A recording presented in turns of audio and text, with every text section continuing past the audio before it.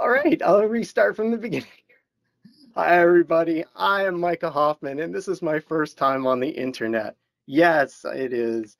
I wanted to welcome you and thank you very much for having me hit Lariat. I'm thrilled to be back here virtually. And this presentation is really cool in a virtual setting because unlike some of the other presentations that I've done where I've had to make the fonts really big and all because some of the rooms are really deep, this one I can make the fonts really, really tiny so you can get really up close to your screen to see the content.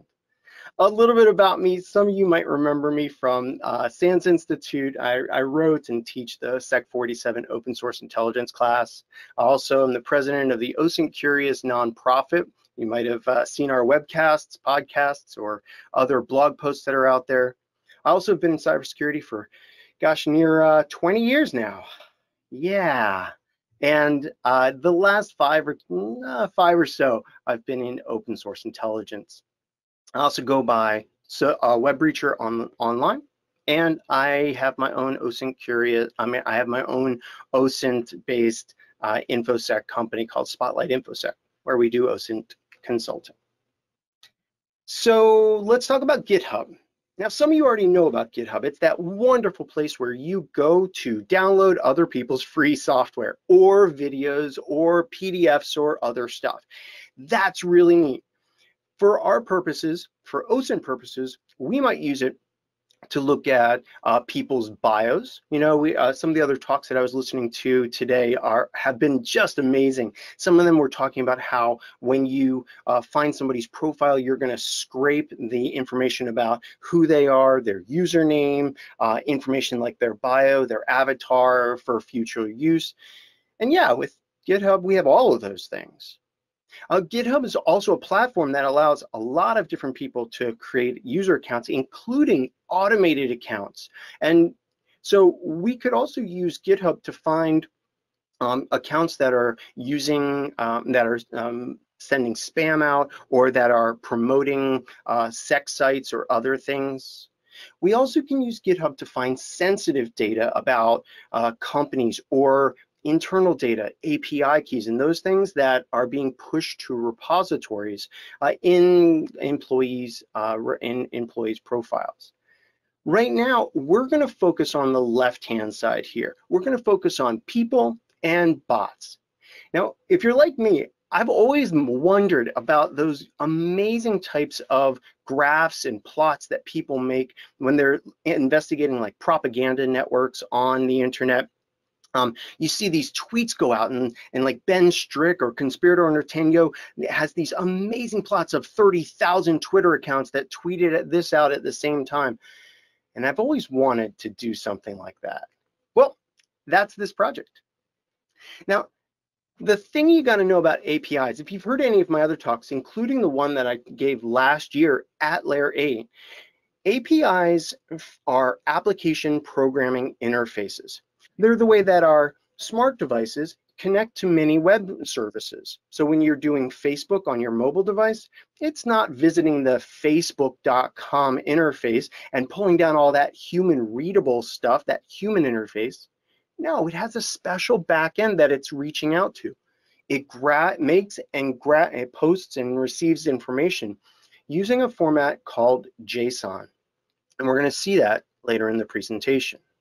Now, the cool thing about APIs is that we don't have to do illegal things. We don't have to scrape all this stuff to gain access to the data. We merely ask for it and say, hey, here's my authenticated key, or sometimes we can use APIs without authentication. We can say, hey, I want access to that information. And the site many times will just give it to us. This is really neat. And for our purposes, if we're doing anything long-term with a lot of records or something over time, using an API is going to probably be much more efficient for your investigations. What can you do with APIs? Well, what if you wanted to look at all of the users on GitHub that have identified themselves as currently working for Microsoft and have currently identified themselves in certain locations? Well, you could make a request via the API, pull that data, and throw it into a visualization tool, like in this case, Maltego's case file. And that's what all of these little circles are. The red dots in the center are the actual locations. As you can see on the right-hand picture, this location is the Netherlands. And these user accounts have identified themselves as being connected to Microsoft and the Netherlands. I thought, that's really neat. But what about those bots? What about that spammy stuff? And I started looking, and sure enough, there's a whole bunch of accounts that were created on the exact same day, or even at the exact same second, or sequentially.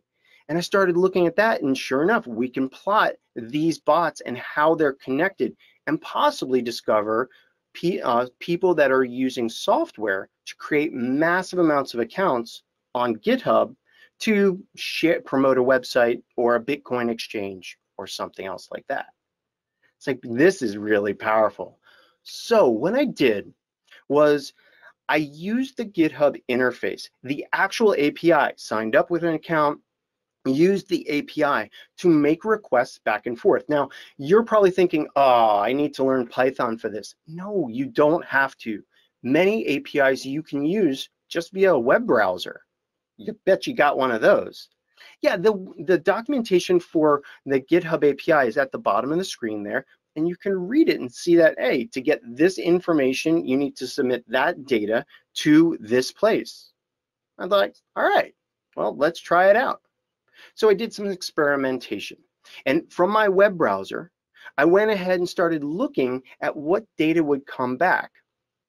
And I was like, wait a second, when I make a request, GitHub gives me a user ID. In this case, it's where the number 2 is. This is ID number 1. This is the first user on GitHub, person named Mojambo. I thought, wow, one of the big things that we do in OSINT is we do username resolution. So if I can say, hey, give me record number 1, and you get Mojambo, and then give me record number 2, give me record number 3, and I do that for all of GitHub, what could happen? So I decided to go ahead and see if I could retrieve, legitimately using their API, all of the records for every profile in GitHub. And in 2019, I spent 3 months and a whole bunch of cloud server CPU time and network time making authenticated requests and collecting profile information from GitHub. I pulled 1 million records, 5,000 requests at a time. It took a long time. You might be wondering how I did this. Well, see, the GitHub API allows you to make a request like this. In fact, you could open up a browser and paste this URL right into it, and guess what? You're going to get results coming back. You don't even have to authenticate. Now, in this case, what we're doing is we're saying, I want you to start at user 0, and I want you to give me 10 records from 0. So 0, 1, 2, 3, 4, 5, 6, 7, 8, 9. And what you'll find is this JSON formatted content. Do this in Firefox if you're going to do it, and not in Chrome, because Firefox has a native JSON decoder that makes it look really nice and easy to read. But it's that simple. Now, some of you probably are being like, all right, I see the 10 there, Micah. Could I change that to 100? Well, try it out. This is being curious. This is experimenting with the data. I'll give you the long and the short. Yeah, you absolutely can increase that. And so what I did was I said, hey, start at record 0, give me 100. Now do that again and start at record 100 and give me 100 more, and so on and so on. And each time what I would scrape out is the login and ID. That's all, just login ID, and I made it a CSV.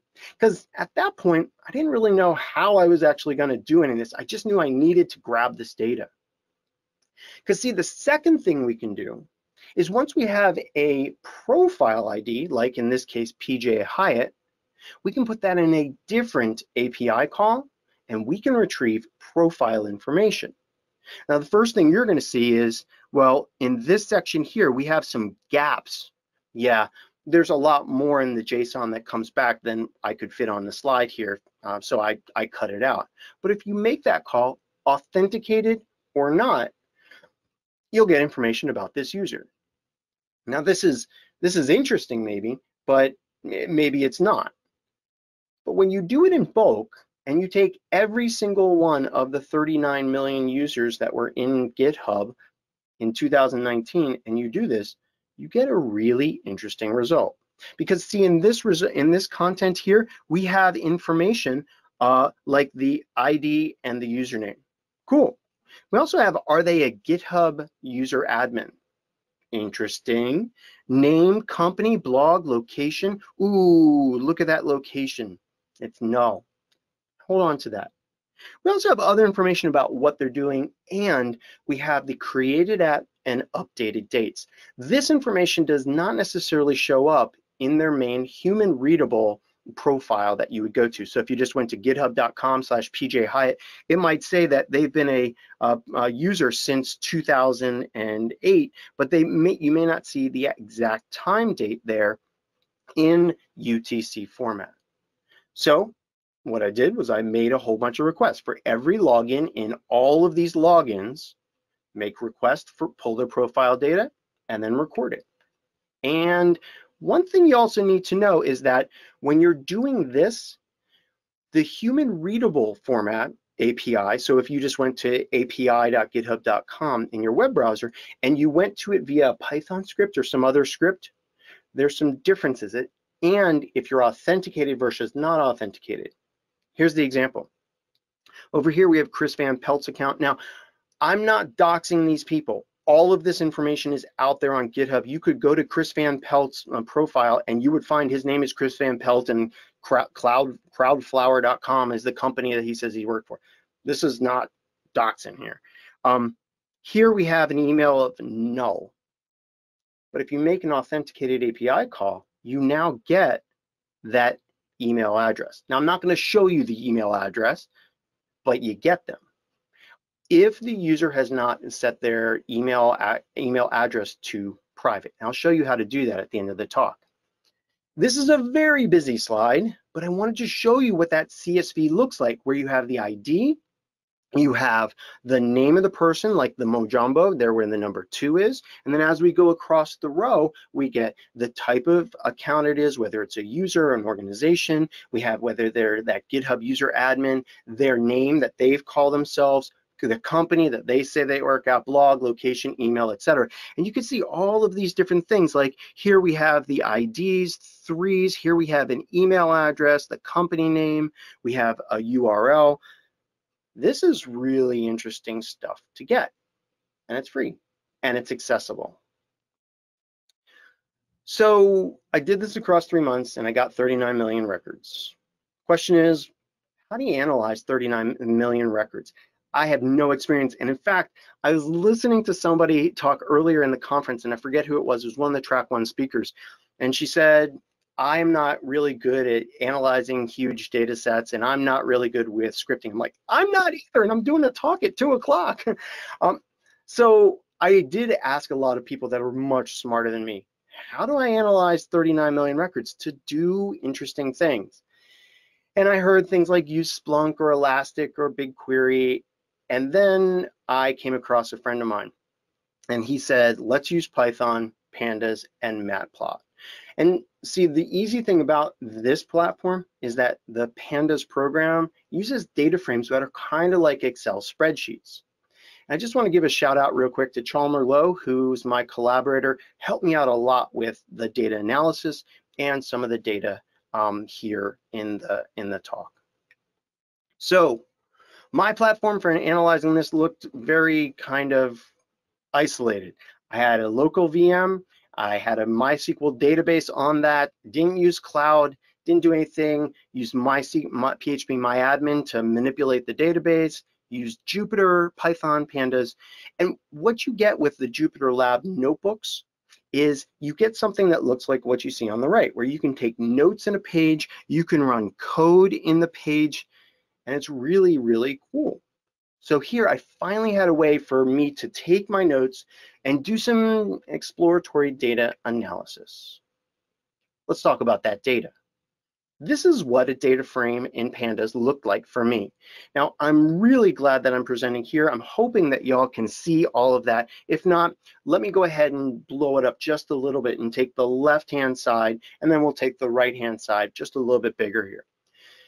These are the actual columns that we have, and you see we have ID, the login, this is their GitHub user name, we have their name, we have blog, location, you get that. But you also see that we have some artifacts because, let's face it, when I did my API calls, I stored this data in places where I wasn't keeping the original format. So anything that's not a true ASCII format, I think I might have gotten corrupted data on. So it's not perfect, but it's something. Now, when we move up, well, before I move over there, let me just show you this. You see the location column here? We've got people saying that they live in Buffalo, NY. We also have people that say that live in New York City or Montreal, Quebec, Canada. It's like, well, we've got a lot of different types of input that users can put in there because they're not constrained. And so one of the things that I had to do, along with Chalmers, is do some data normalization and try to make this as close as possible to other records so that we could analyze the data. On the second half of that data frame, we have email column for some users that haven't protected their accounts. We have the bio, and again, this is an anything goes field, so we'll see some really interesting things in the bio. Created at and updated. So here, the created at is the date when the account was created, date and timestamp in UTC time when the account was created, and the updated is just that, when it was last modified. So we have some accounts here that are pretty old. This one right here was created in 2018, and it was last updated in 2019. So they're still using it for something. So before we get any further, I just wanted to let you know that some of you are probably thinking, hey, did he report this stuff to GitHub? And the answer is no. But I don't feel like I needed to bring them into the picture, because every single spam account I found, every bot account I found, when I looked up their profile, it already said that their account had been disabled or suspended.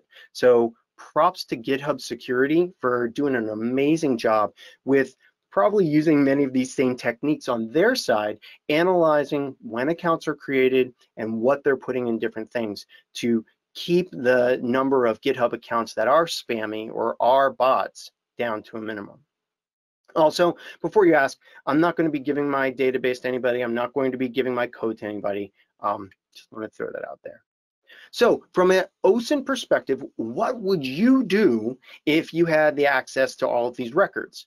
Well, obviously we can harvest emails. We can look at whose work says that they work for what companies. We can look at the locations that people say that they're from and combine that with other things like what companies they work for. Heck, we can even look for hate groups. If you know that there's certain words or terms that people that are promoting hate and violence against other people use in their bios, in their usernames, in their blogs, we can search through this for that.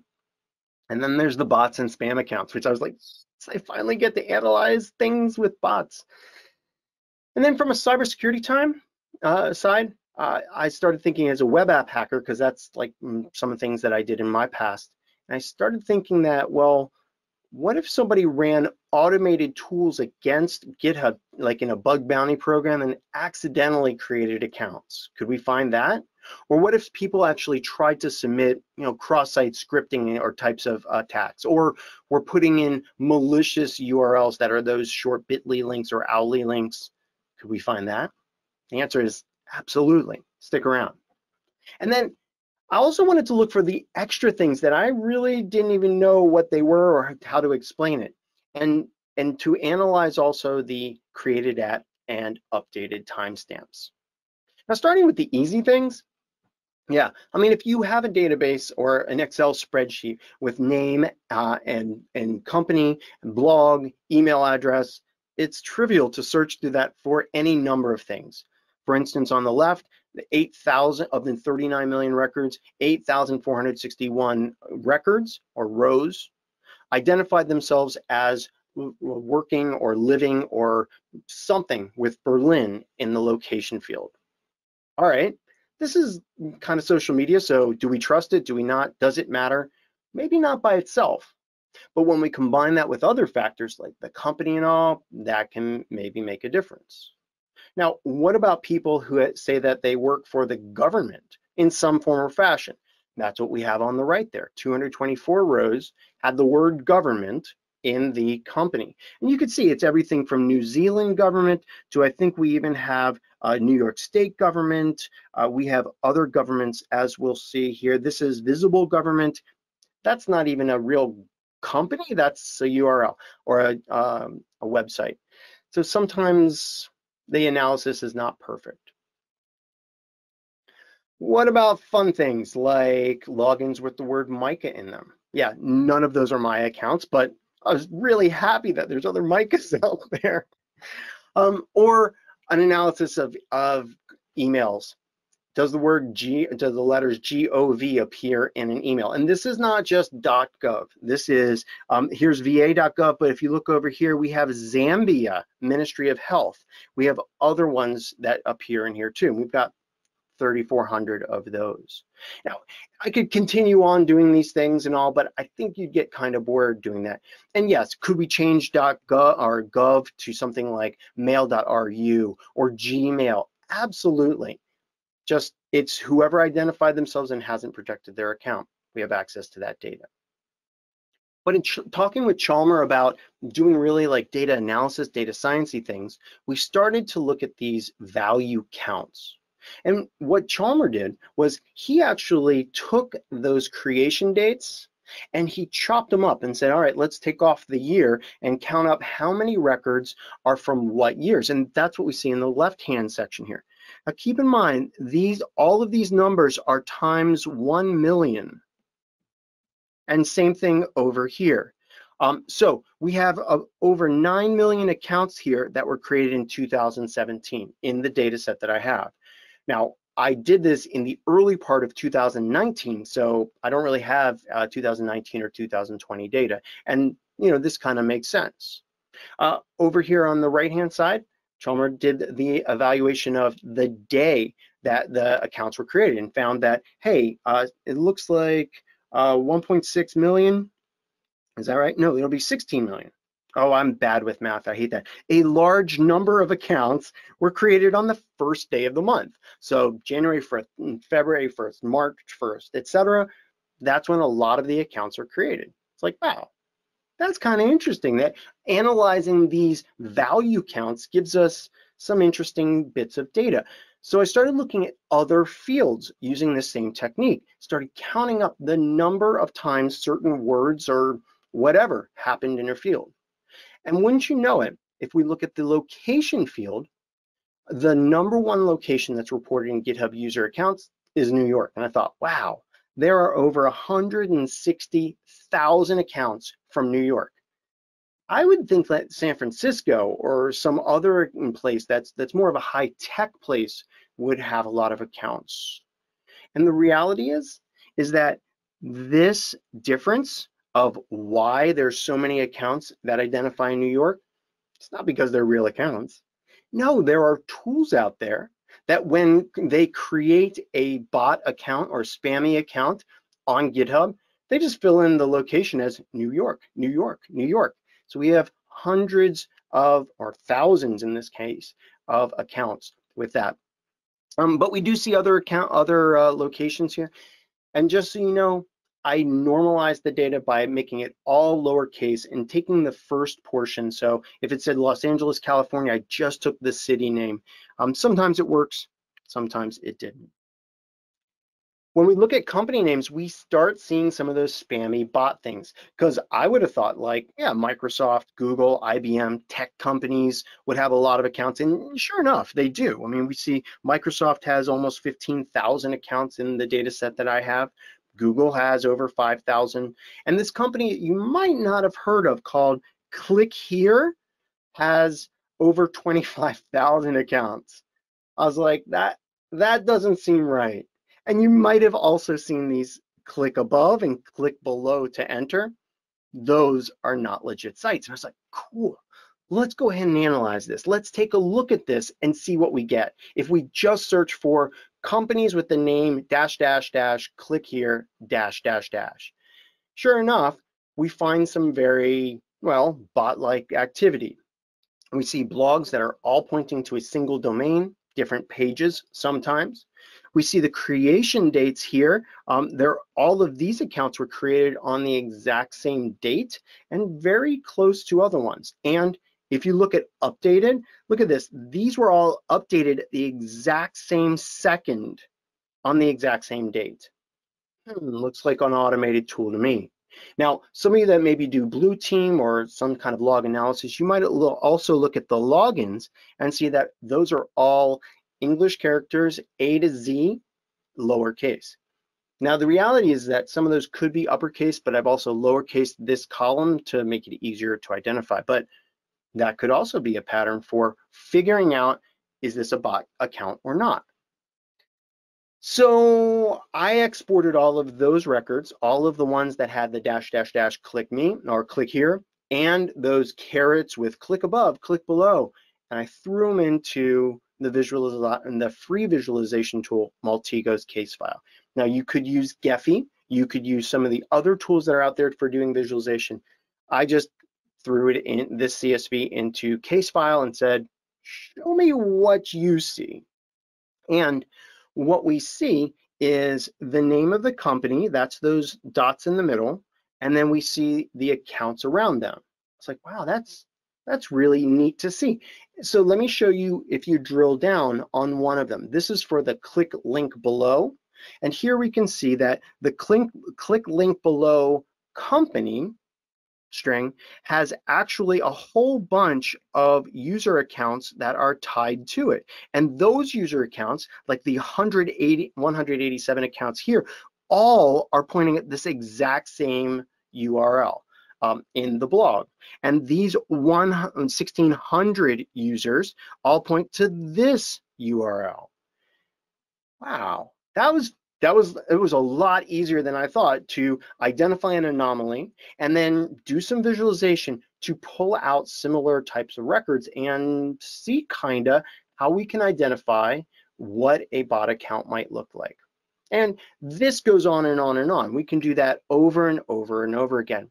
In fact, when we move over to like the repeated emails, doing those value counts on the email column, what we find is that there's some emails that are found repeatedly in different records in GitHub.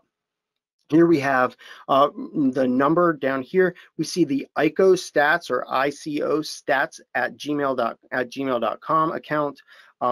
It has over 100 GitHub records that have that exact email. So let's take a look at it. And when we pull that up, we see it's kind of spam. They're promoting their Bitcoin and Ethereum and Monero kind of cryptocurrency exchange. It's the ICO web. I'm not saying you should go there. I'm just saying this is the data that I saw in GitHub. We see the logins, the names, and if we remove the 1, 2, 3 columns that have similar information, what we can see now is, again, the information about how fast these accounts were created, and look at these sequential second type of updates. This is absolutely the sign of somebody using a tool or typing really, really fast to do it. Or maybe they have a whole bunch of interns that are creating these accounts. I was like, wow, that's pretty cool. And when we start to do things like check out, are these accounts alive? As I mentioned earlier, it was really, really simple to write a Python, 3 or 4 lines that said, take the login, go to github.com/that login name, and see if it returns a 404 not found page, or whether it returns a 200 page that, yes, there's an account there. Every single one of these accounts already disabled or dead. The accounts are no longer on GitHub. And what that means is that historical data can be found within API calls that cannot necessarily be found in the human web interface. So if I was, or you are, to go to Bitcoin exchanges with 2 S's on GitHub right now, you're going to get a 404 not found. Yet historically that data exists within the API. Interesting point. Now, some of you are pen testers. Maybe you're doing the CTF. Maybe you did a bug bounty in your time. Anybody know who Peter Winter is? Yeah. Some of you know, you're nodding your heads, I bet. Yeah, Peter Winter from Winter Consulting at that email address is the default strings that are submitted into web forms when you run the Burp Suite Pro scanner across some website to find web vulnerabilities. Back when I used to teach the Sec 542 web hacking class for SANS and do web pen testing, we used to use this tool all the time. And now what we're seeing here is accounts in GitHub that have the name Peter Winter and the company and the blog and the location and email that show that perhaps somebody created those accounts using Burp Suite Pro. And for those of you wondering, can you insert cross-site scripting content into GitHub records? The answer is you can try, but it won't render because GitHub doesn't play that. So here, these records use that old cross-site scripting payload alert with parentheses. And what this would do is if GitHub was vulnerable to cross-site scripting cyber attack, then in people's profiles or in other places where this data was pulled up, an alert box would pop up on somebody's screen saying true or saying welcome or DOM XSS or whatever. So we have evidence that people have tried and failed to do cyber attacks.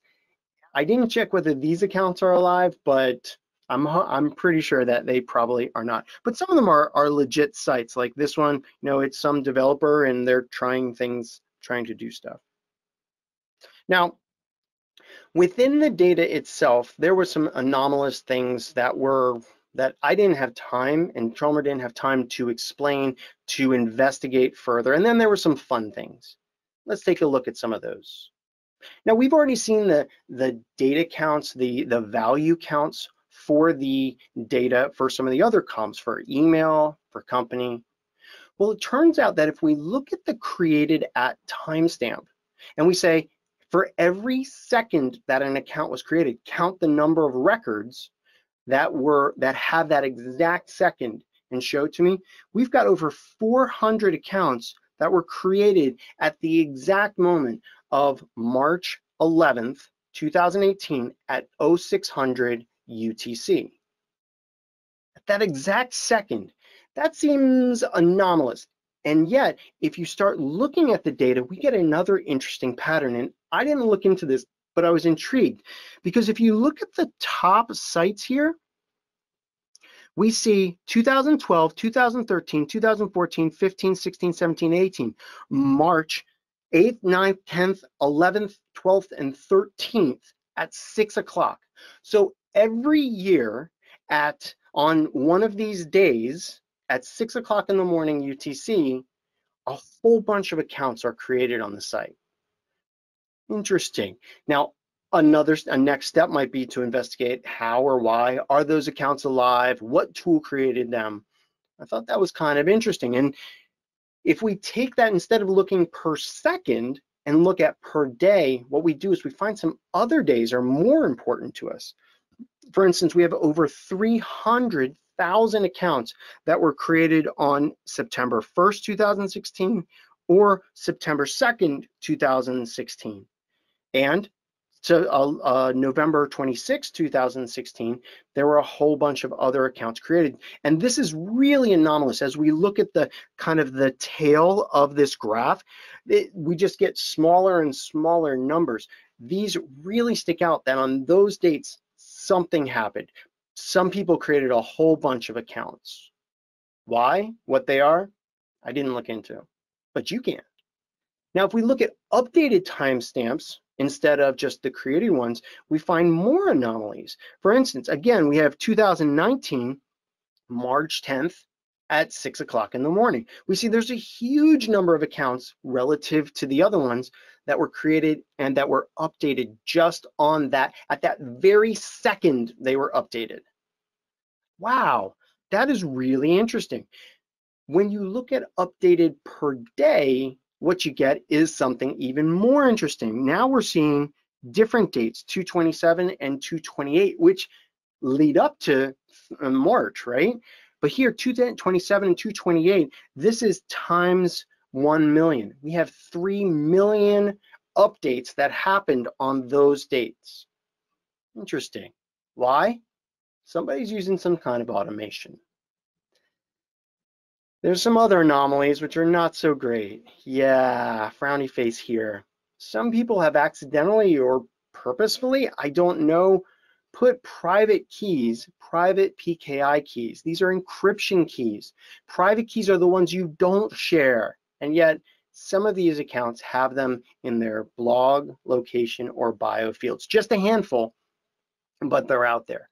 These are people that have either misconfigured their accounts or have thought that that's a good idea, or maybe it's some software that puts it in there. I don't know, but that was a little bit disconcerting to find.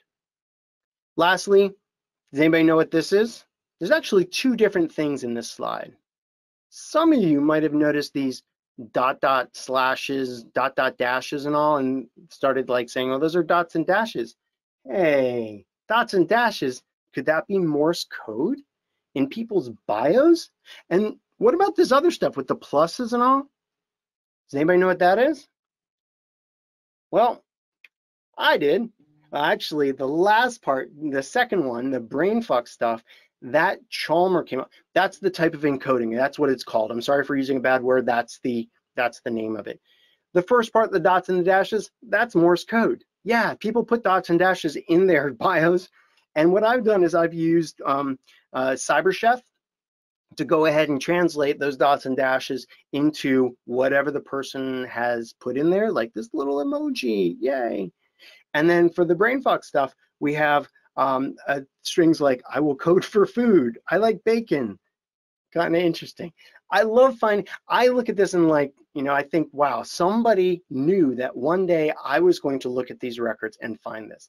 I also found ASCII art, which didn't look really good when I showed it on the screen here, and other stuff in people's bios. So thank you. If you're one of these people that put this in your account, thank you so much for sharing that information. It made me chuckle.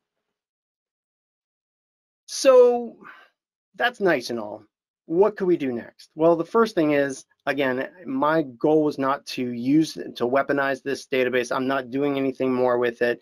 It was an interesting way for me to investigate and to try out some new things, to learn new stuff.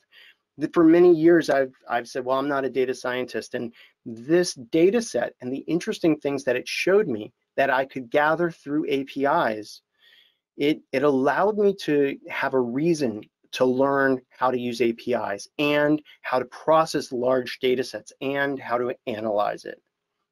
Now, of course, one of the next things that we could do is do that second part. I showed you a slide where it showed one thing that we could do and they had this big X on the other side, so we're not looking in the repositories.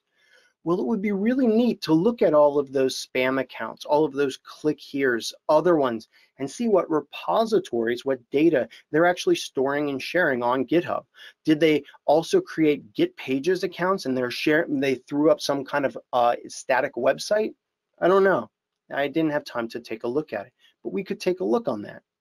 Also, you know, thinking about how other people might use this data or these techniques, because all of this was free. It wasn't, I mean, it does require some technical chops to do it and people like Chalmers that are smarter than me to help you out, but it's reasonable to suspect that other people might have been mining GitHub data for years and years and years. This data goes back, you know, a long ways. So the question is could you do some kind of data pull like this on a monthly basis, on a quarterly basis, and watch for a given account when they update their email, when they update their company that they're working for, and track users over time? The answer is most definitely yes. Also, recruiters, sourcers, if you're out there, yeah, we have emails, usernames, companies, sometimes we even have positions. This data is rich within. And so I kind of want to just throw this out there that, you know, a lot of the stuff that's in this data set, whether you get 39 million records or you start pulling just smaller data sets, a lot of this information is really interesting to analyze. I mean, this is one of those OSINT curious type of itches that I have. And I start thinking about all the all of the social injustice that's happening now in the world, and the other stuff, whether it's repression or inequities in just all parts of life. And I start thinking about people's names like mine, Micah Hoffman, who's on there. My name definitely sounds Jewish. Could somebody be grabbing my data or other people's data off of GitHub and doing things with that information? So one thing that I do suggest that you do, if you have a GitHub account or your sock puppets have GitHub accounts, is go into this place in your profiles and keep my email private. Check that box. Check the box that says block command line pushes that expose my email, because there's other stuff we can do in GitHub. There's the Zen scraper, which will scrape out emails from commits that are made to the site. And if you don't know what that is, look up ZEN and GitHub. Really nice tool. But if you want to prevent your information from leaking, go ahead and click on these. It takes a second and it'll really increase your overall perspective. And I'd just like to leave you with the words of MTIM, Kovich, readers, and the others here. Hack the planet, everybody. Hack the planet. Thank you very much. Here are links to a bunch of the sites that I care about. My email if you have a question. Also, I will stick around and answer questions from Discord, and I will be in the chat. So, are there questions for me?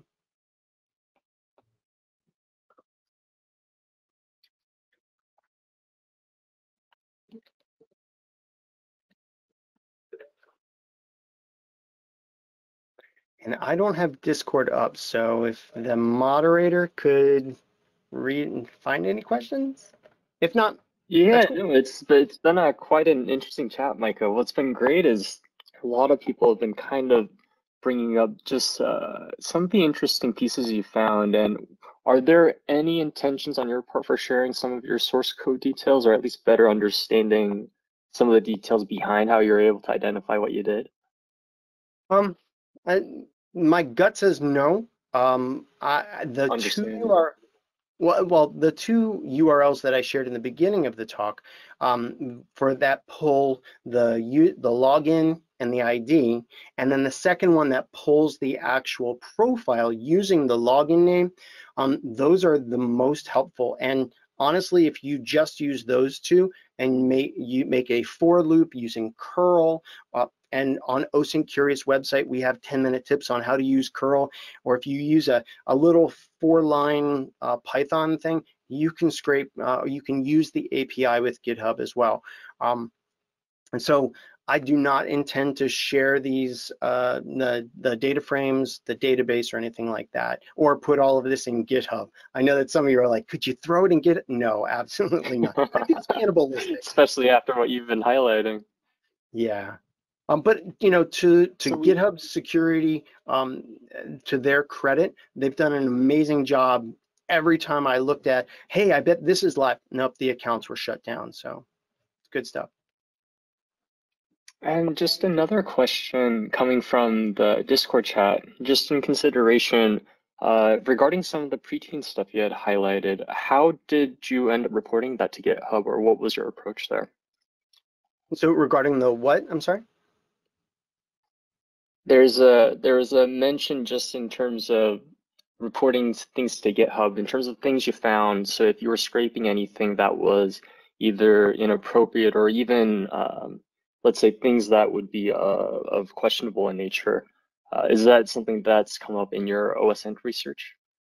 So the answer is yes. There were things that were questionable. I did not look for CSAM, child sexual abuse material, or links to it, although I think some of those do IOP.com URLs did point to preteen this and that. All of those accounts had already been disabled. So me reporting them to GitHub saying that in your database of user accounts via the API, I can still pull this, but it's not publicly presentable. I didn't feel like that was necessary because they obviously did know about those. aside from that kind of stuff, I didn't really find anything that I felt that I needed to report to GitHub. But if I look into the data further and find things that are still alive and publicly accessible using the human interface, then I would definitely report that to GitHub security. So I guess there's a related question where just in terms of some of the data that you're finding, linking with other social media platforms as a part of your OSINT work, have you found this to be a pivot point for you in terms of you may find something in GitHub and let that lead into continuing investigations, or just what are your thoughts and approaches there? Yeah, whoever said that is thinking like an OSINT investigator, right? So one of the things we always try to do is tie a name with a login name or a username and an email address. That's like the golden rule. So for many years, people have collected breach data, which had that information, and you could use that as kind of a dictionary to say, oh, reader Z, they use this email and they say that they work for this company, and then you can pivot. For this, I haven't used this in OSINT investigations, but it would be something that would be really useful if you do have somebody that has created an account. If you use the What's My Name app, or you use Sherlock, or you use one of the other wonderful user enumeration tools to find an account, then look them up in this local, or heck, just make a quick API call. You could make a quick API call to GitHub at using one of the URLs I showed earlier and say, do you have this login? And if you do, show me the other information. Now, it's not going to show you the email unless you hit that API using an authenticated user via Python or something like that. So you do have to take some extra steps. But absolutely, we could use this as that data dictionary of, I have this username, let's see what I already know about them.